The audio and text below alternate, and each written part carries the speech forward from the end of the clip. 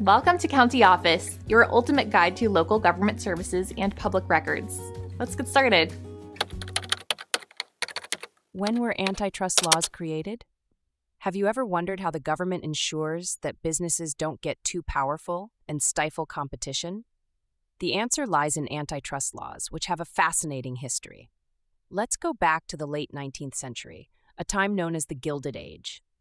This was an era of rapid economic growth, with giant corporations emerging and dominating various industries. To address the growing concern of monopolies and unfair business practices, the U.S. Congress passed the first antitrust law, the Sherman Antitrust Act, in 1890.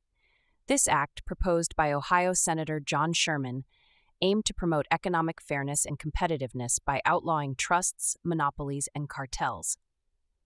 It prohibited contracts, combinations, or conspiracies that restrained trade and created monopolies within industries. However, the Sherman Act was quite broad and left many questions about what specific practices were prohibited. Fast forward to 1914, when Congress realized that the Sherman Act needed some clarification and additional measures.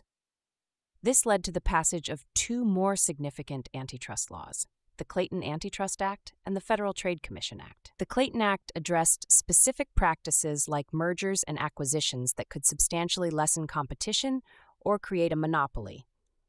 It also prohibited certain discriminatory prices and services. The Federal Trade Commission Act created the Federal Trade Commission, FTC, an independent agency with the power to prohibit unfair methods of competition.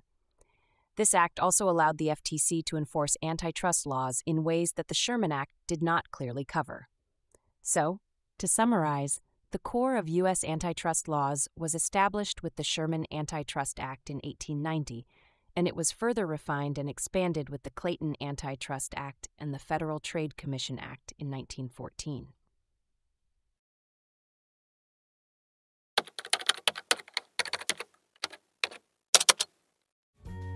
To learn more, check out these links, which you can click in the description below.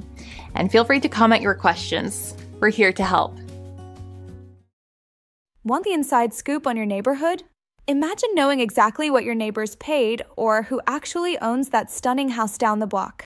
At countyoffice.org, you can create a free account and snoop through over 150 million property records, owner names, mortgage details, sale prices, all those things other sites make you pay for.